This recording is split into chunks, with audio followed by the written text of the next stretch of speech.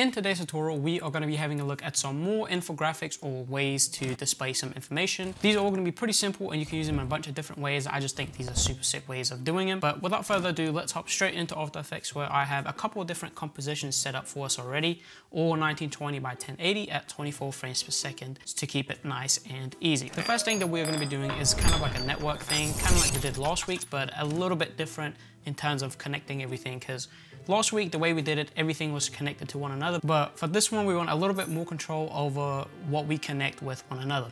So I've already found a couple assets. And again, if you are interested in these project files, they're available on the Patreon at patreon.com/Mapal, where you can sign up and get all that good stuff on there. But I have a couple different things that we are going to be dragging in, and I've just found these assets on the internet, nothing too fancy.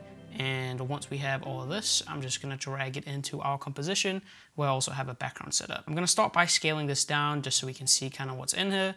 And I already have them all labeled, so that makes it pretty easy. Now let's just move these around a little bit. And before we get too into it, I want to cut it up just a little bit. So this one, for example, I only really want these sugar cubes. So I'm just going to mask around the cubes instead of the whole jar. And then I'll want to take my anchor point by hitting Y and putting that roughly in the middle of this little shape here, just so it's going to be a little bit easier down the line. And then with this lemon, I want one that's just a lemon. So again, I'm going to just hit G with layer selected and mask around it so that I can get just the lemon on this one. And then I'm going to duplicate this because I do want a couple more of those peels. I'm going to hit M to bring up the mask, and then I'm going to delete the mask. And now I'm going to take, let's say, 2 of these. Maybe I'll take this one right here and duplicate it, hit M. I'm just going to select the path down here and hit V, and I can move it over to a different one. And again, I want to make sure that I hit Y and then move the anchor point to be within the center of this. And the same for this one. Move that, and again this one as well. And then I'm just going to move these over just to stack them up a little bit, just so it looks pretty cool right there. And now I want to take these and place them kind of randomly, scatter them out a little bit, but in a way that kind of makes sense. So we have the cup is the final version of this, but then we have the ingredients over here that I'm going to move. Let's move that way, these this way, and then that. So what we want here is some lines connecting all of this, and we want this to connect to the picture. We want the sugar and the lemons to connect. We want the lemon and the picture to connect, and then we want the picture and the cup to connect. So you see how it's a little bit different than last week in terms of wanting a bit more control. Before we get into that, I'm just going to move these into our assets folder just to keep it organized. And then I'm actually going to take the lemons here, and I'm just going to pre-comp these by hitting Shift-Command-C and naming them lemons pre.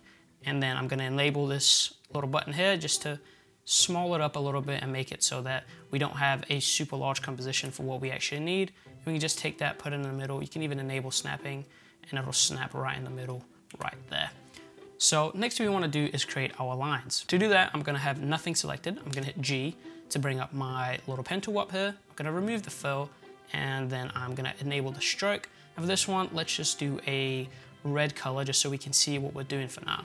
I'm going to start by just clicking and dragging this first line, and I'm going to click off down here, just click down here, and I'm going to click again and connect everything that I want to be connected on separate layers. Once that is done, we can do a similar technique like we did last time, which is going into your window and then go down to create nodes from paths. And for this one, we want to select one of these, so let's rename this to sugar plus lemon. And then I'm going to open this up, go to contents, shape, and go to path, have the path selected, and then points follow nodes. You can move this point here, and the line is going to follow with it. I'm going to take these 3 layers that we just worked with, and I'm just going to change the color of them by clicking here, and then just changing the color so we can keep it nice and organized. Now this next line is the sugar and picture. And again, we can just this time, we can just search for path to make it a little bit quicker, and then points follow nodes. And then once again, we'll select all of these and we will color code them to be a different color. And then we have this one, which is our lemons and picture. And again, search for path, select it, and points follow nodes.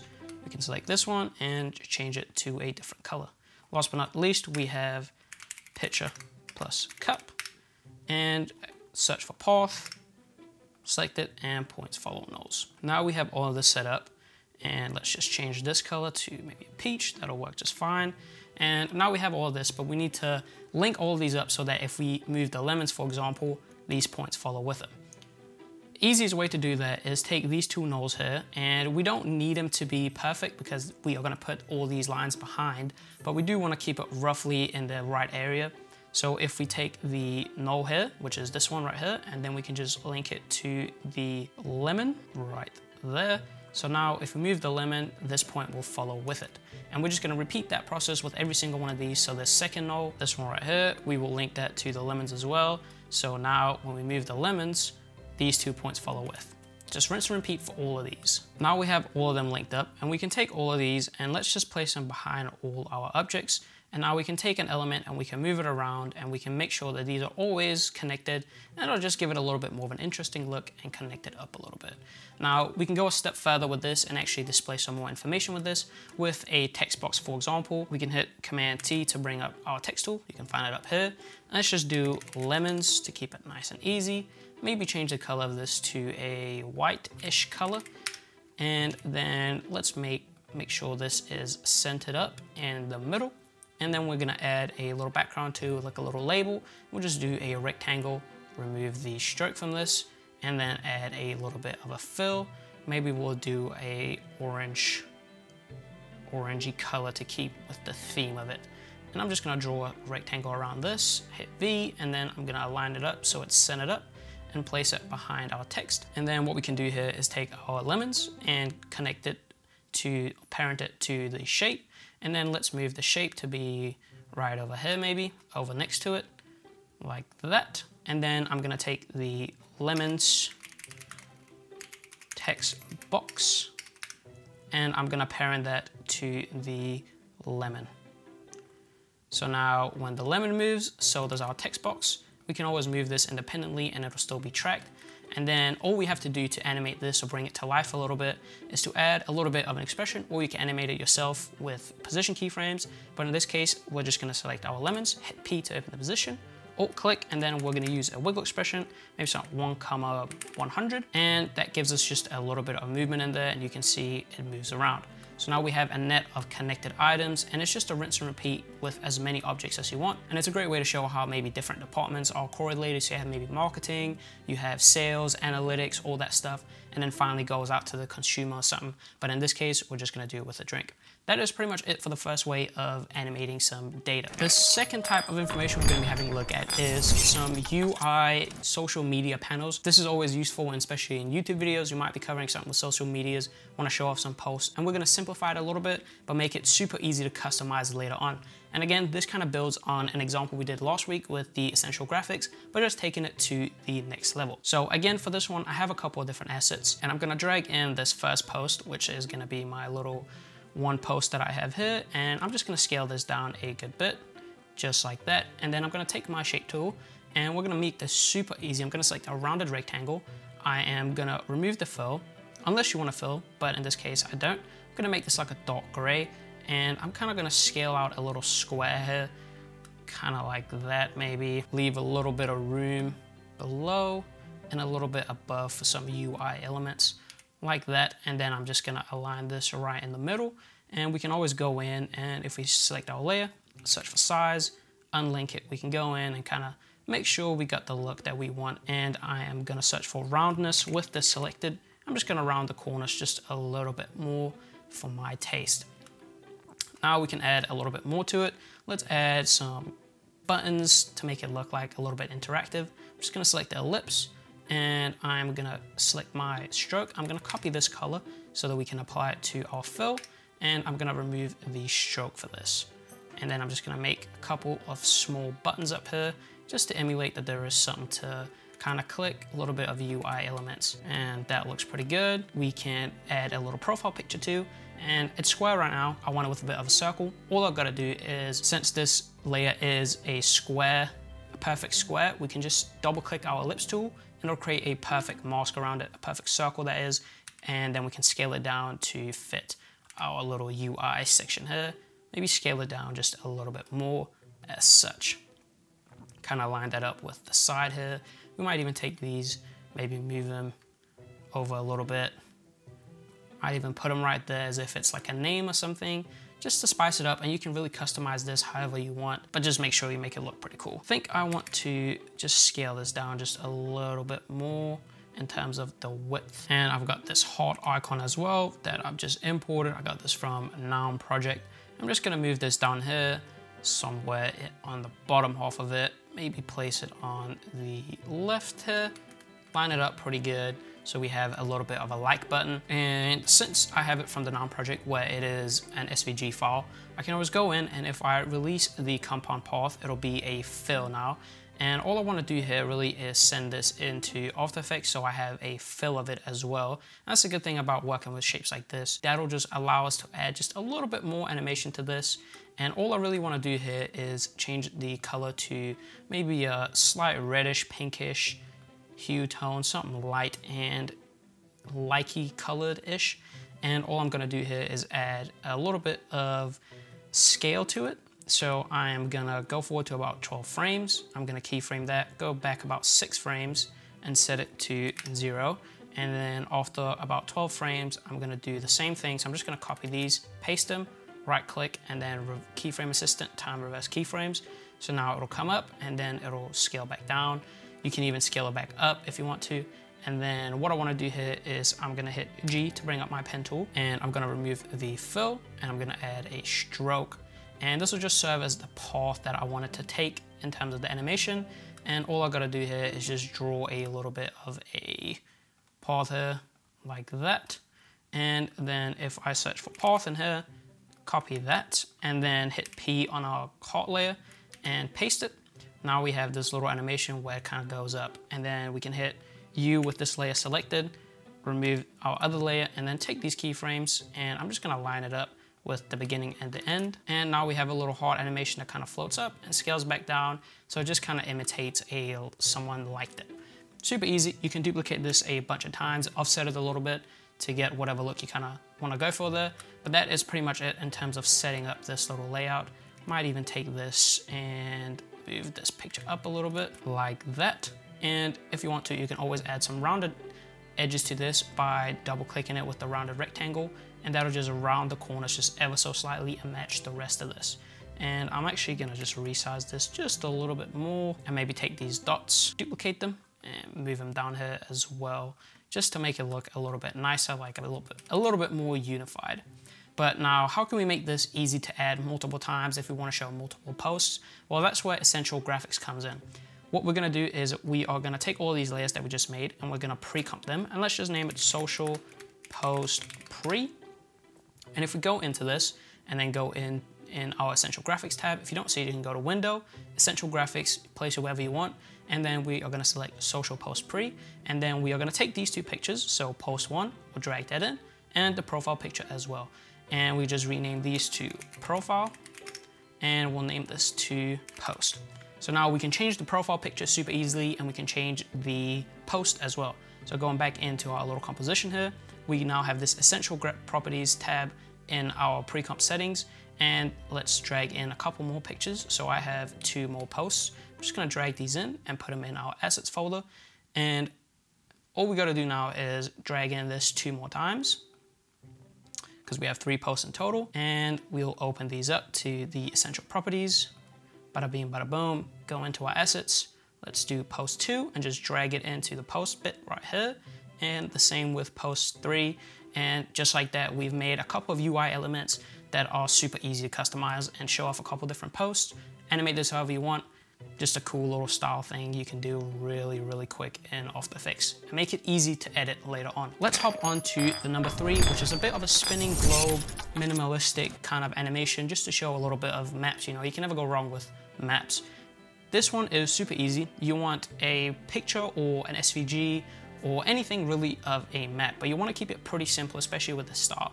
So in this case, I found this map on Vect-Easy, super nice for free, and you can use the AI version of this and import all the different countries and all that by itself, but it's a very high quality file and it can make your After Effects go very slow. So we're just gonna work with the picture for now.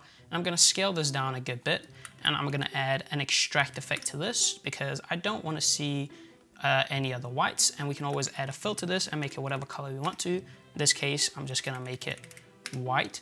And then I'm gonna pre-comp this, and I'm gonna move all attributes into the new composition, and I'm just gonna name this map pre. Then going into this composition, I wanna make sure that transparency is turned off so I can see the map, or change the color so you can see it. And then I'm gonna use this little tool down here, which will let us select a region of interest. What we want to do here is get as close to the edges as possible. So you see on this side right here, I wanna drag this in to be right up against it. And that's because we will be using an effect called CC Sphere. And for that to work properly, we need to have as little extra fluff around the edges as possible. Once we've done that, we can go into composition and crop comp to region of interest. So now our composition is just the size of what we just selected. Back into the spinning globe, we'll now add CC Sphere, and that will give you a little globe. For this, I'm gonna change the light and shading settings a little bit. I'm just gonna set the ambient to 100, and that'll just make it nice and even, and you can turn all the other things to 0 in there. You have the option to do a full or inside or outside, so it'll let you pretty much have more control of what you choose to spin. So right now, if we spin it, you can see the inside and the outside. What I like to do to spice it up a little bit is if we set this back, I'm actually gonna duplicate this one more time, and I'm just gonna set the render to outside on this one, and then on the other one, I'm gonna change it to inside, and I'm gonna add another fill to this one, and just set it a little bit darker than what we currently have, and that'll just give you a little bit more depth. Easy way to do this is to link up the rotation to one another. So if you search for rotation, all you want to do here is take one of them and just link it to the other one. So Z to Z, Y to Y, and X to X. And you just want to rotate it within this one. And you can see it just gives you a little bit more depth in here. And let's just spin it a little bit, keyframe that, go forward, let's do 2 seconds, and just rotate it whichever way you want to. And now we have a little bit of a rotating map. Maybe it was a little bit too much, we'll just spread that out for now. But that is a pretty cool, neat effect. Now you can add a little bit more detail to this. Let's say you want to select a certain part. Let's do a little marker right here. So we'll take a circle element, let's just do an ellipse, and draw out a little ellipse here. We can keep the stroke, maybe make that like a darker gray maybe, something like that. And then a nice blue inside maybe. Add a drop shadow, set that to 0 in the distance, and then just increase the softness a little bit and decrease the opacity just a little bit, just so we get a nice little marker here. Maybe set that to something like 3. And if we go back into the spinning globe now, and let's rotate a little bit, you can see we now have a marker right there. You can even just do one side and not the other if you want to keep it super clean, and you can stylize it a little bit more by adding a solid, adding a grid effect to it, and let's just do width and height sliders, set the border to something like 2, and then increase this a good bit until you get a nice looking grid, something like that. And then all we're gonna do here is select our rectangle tool and draw out a little rectangle here, and we are just gonna center that up right in the middle, remove the stroke, and change the fill to a black. And then we're gonna add a fast box blur and a solid composite to this. And let's increase the fast box blur a little bit. And then we will take our grid and we'll just track matte it to the new shape layer, put it behind the map, and then we will change this to be a luma matte. So it looks at the values instead of the alpha, and you can play around with the size of this until you get a look that you kind of want. But it's just a nice little way of adding a bit of a faded out grid to this. Just looks pretty cool, stylized and whatnot. You can even add a circle to this as well. Let's do an ellipse. Just click and hold shift, and then we're just gonna center that up and place it behind our world map. And let's give it a little bit of, and let's remove the fill and give it a stroke, maybe just a light grayish type thing. And then we can search for the size and just decrease that until it matches with the outside of it, just to give it a nice little edge there that looks super, super sweet. And that's pretty much it for the spinning globe look. The last little visual data type thing I wanna go through is a podium type thing. I saw it in a Vox video recently and I thought it was super cool. I've used something similar before, but I really thought it was an interesting idea and I don't see it used often. The premise for this is essentially a podium. I think we all know it from first, second, third place. Great way to rank like maybe 3 items, 3 products you've tested, all we're gonna need for this, in this case, is a picture of a man that I have right here. Just cut him out, and let's just place him right there. Now, we need to create a cube that he can stand on and actually be our podium. And for this, we are gonna use our rectangle tool. I'm just gonna select it, remove the stroke from it, and then I'm gonna select a inside color. I'm just gonna make this maybe like an orangey type color. I'm just gonna click and drag while holding shift to create a perfect square. Now, for this, we're actually gonna turn this into a 3D layer to make it a little bit easier. You can do a fake 3D cube, kind of like we've done before, but for this, we're just gonna switch over to Cinema 4D renderer and extrude it and make it look a little bit nicer. This will also let us change the height of it a lot easier, which is, well, very useful in a case where you wanna make a podium, because you want number 1 to be higher up than second and third place. Once we have it switched over to the Cinema 4D renderer, the first thing I'm gonna do is I'm gonna hit Alt to bring up the rotation, and I'm just gonna flip it 90 degrees on the x-axis, so minus 90, and then we can add some extrusion to it. So if you go into geometry options and then add some extrusion, that'll just make sure that it goes downwards. And then let's just drag it up so we can actually see it and make it just maybe a little bit taller. And then we can duplicate this however many times we want to. So let's say we duplicate it 1 time, move it over to the right, and let's search for extrusion and decrease that a little bit so that we now have a number 2 podium. And then duplicate this and search for extrusion again, move it over this way, and this time we are gonna make sure that it is tiny for the losers. No participation medals over here. Now we can take our guy, our businessman, let's pop him up here and put him in front so it kind of looks like he's actually standing on this, you know what I'm saying? Like that.